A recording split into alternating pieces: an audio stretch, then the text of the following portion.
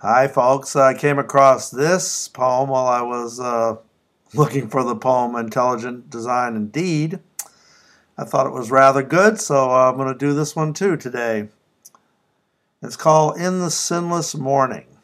And I would say I am a complete atheist, but I was raised on the Bible. I've read it, and I do use biblical metaphors and analogies.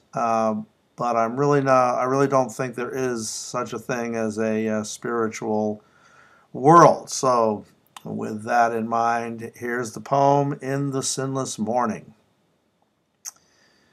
In the sinless morning light of mankind, Adam saw the world in all its variety, all its chaos, and knew it for what it was, the creation of God.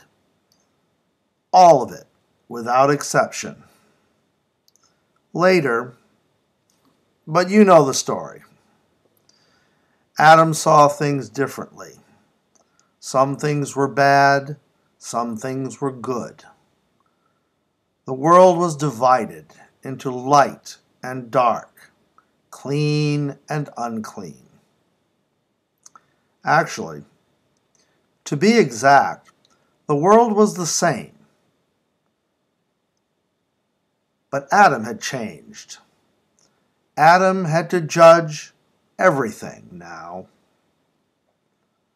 The act of judgment is the ongoing evidence of our sinfulness, the mark that we did not do what we were told.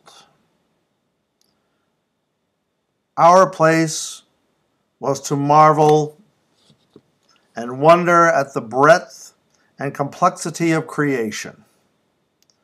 God wasn't then and isn't now interested in our opinion, our ignorant opinion of His work. Thanks for watching. Bye.